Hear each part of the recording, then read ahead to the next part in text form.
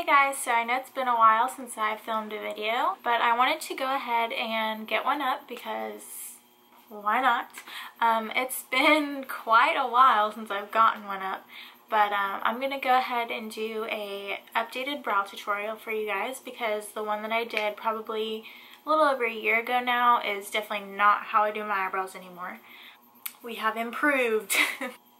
So if you want to learn how I do my eyebrows, just keep watching. Using my Tarte brow pencil, I'm just going to go in and outline my brow.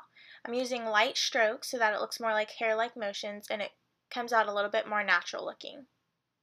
You start on the bottom and then go in and outline your brow and then come into the top. Then I just use a spoolie to make sure all the hairs are going in the same direction.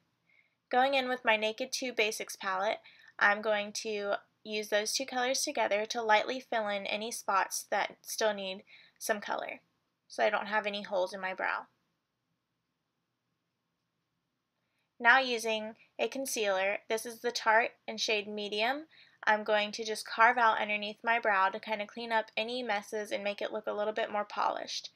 Using an angled brush with synthetic hair, I'm just going to buff out that line of concealer.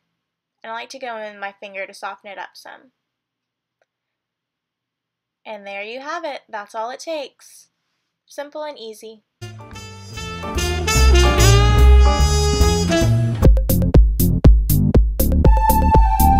you guys don't recognize the background, that's because I'm in my sister's room because she gets better lighting than me at nighttime.